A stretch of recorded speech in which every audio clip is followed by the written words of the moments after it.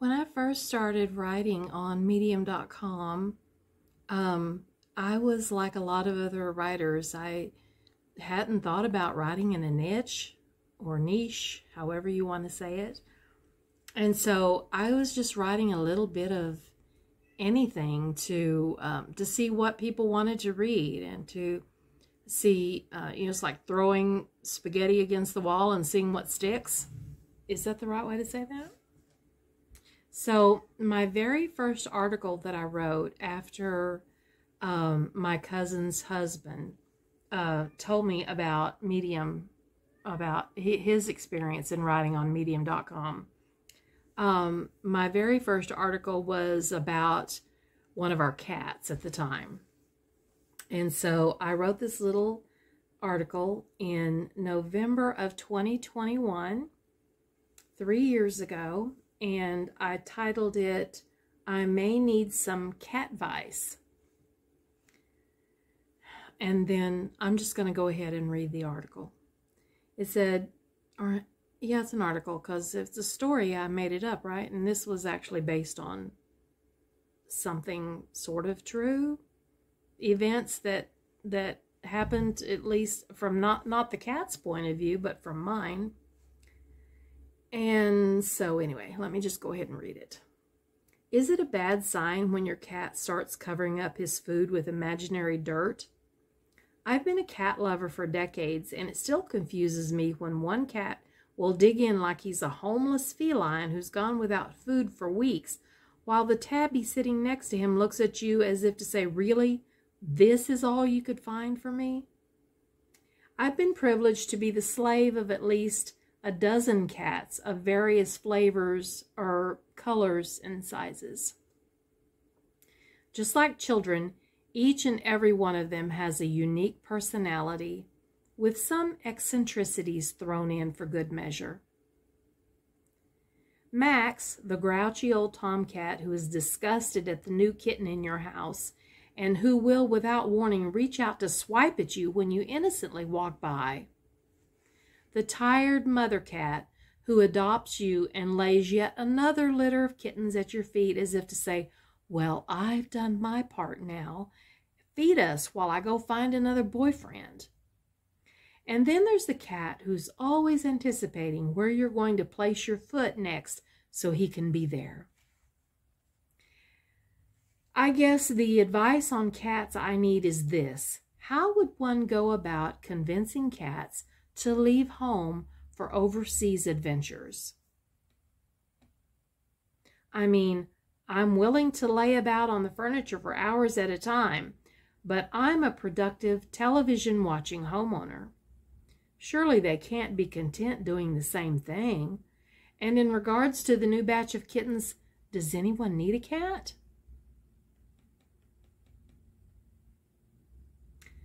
And so I published that on November the 3rd of 2021. So what I thought I would do is, just so that my children and grandchildren, I only have one at this present time, but I thought what I would really enjoy doing is reading the stories that I've written so that they will have that as sort of like a video diary or video journal that they can go back and watch. And if you're one of my kids or my grandkids, hi, you should know that I'm really having a good time doing this. Okay, now one of the things that I enjoyed writing about on Medium was I noticed that a lot of other writers were doing the same thing, and they were writing stories and articles about the platform itself called meta articles. And so, that you could write about anything like what to write about, writing prompts to write stories. You could write about the fact that someone clapped one time on your article when they could have clapped 50. There were all kinds of things that people were, and anytime the algorithm changed, all the writers would fly into a tizzy, and you would see dozens of articles about how Medium is changing. So I have written my share about those as well, as you will find out in due time. The second article that I published on November the 12th was called, "Did I Just Clap and Comment on Your Article?" After a few days of just reading article after article on Medium, I came up for air and decided that I needed to do more than just read. So many authors were pouring out their thoughts and their hearts into their work. I think I figured out where all those people from the Great Resignation are spending time these days. I've enjoyed reading those thoughts and feelings. My current goal now is to clap and comment meaningfully on at least 15 articles each day. This is a little time consuming, but not impossible. It's very enjoyable. A special shout out to Larry, who introduced me to Medium. Most of those articles will be from writers who are following me, with a special shout out to Larry, who introduced me to Medium. If you haven't read his humor, you don't know what you're missing. I'm working my way through a list of followers. Thank goodness I don't have that many yet. And if you haven't noticed a clap and a comment, you soon will. Does anyone know of someone else who has this goal? Does it ever get overwhelming? I'd like to pace myself. Here's looking forward to spending many more enjoyable days reading on Medium. Long, cold winter days are coming up, perfect for hot tea, which I happen to have with me, and curling up with a good read. All right. And that was the second article that I wrote. It did take me a little while to get started on it, but I had so much fun.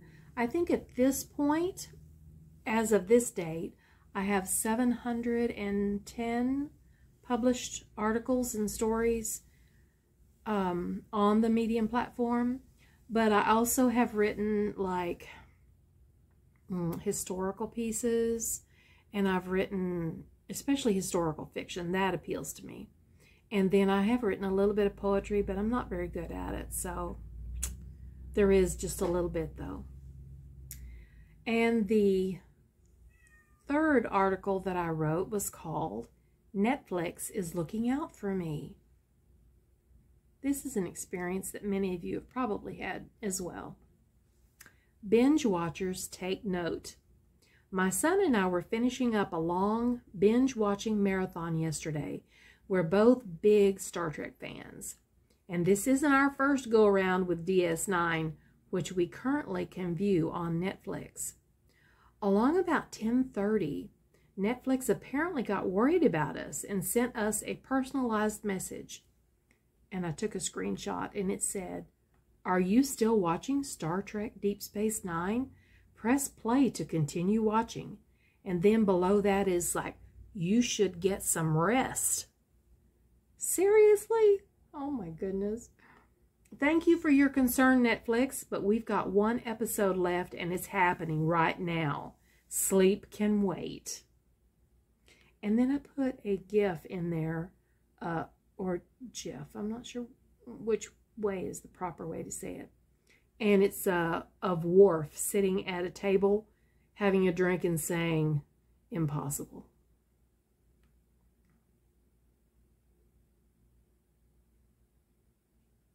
Okay. Oh, let me read to you also at the bottom of my stories at the time. I've changed my CTA several times over the last 3 years. But at this time, I was putting in a little call to action called, what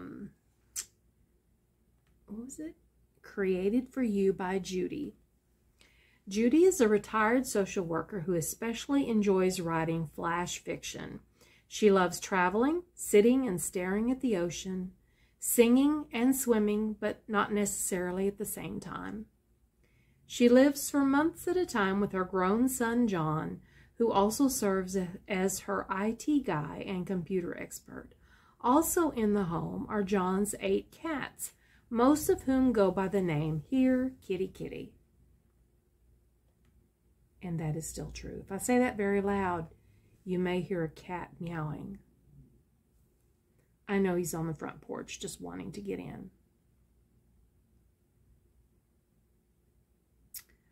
All right. That is all that I'm going to be reading for today, but I will be back again in the next video to read some more of the articles that I have written in the past.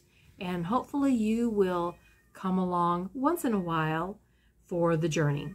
Oh, there's the cat. Gotta go.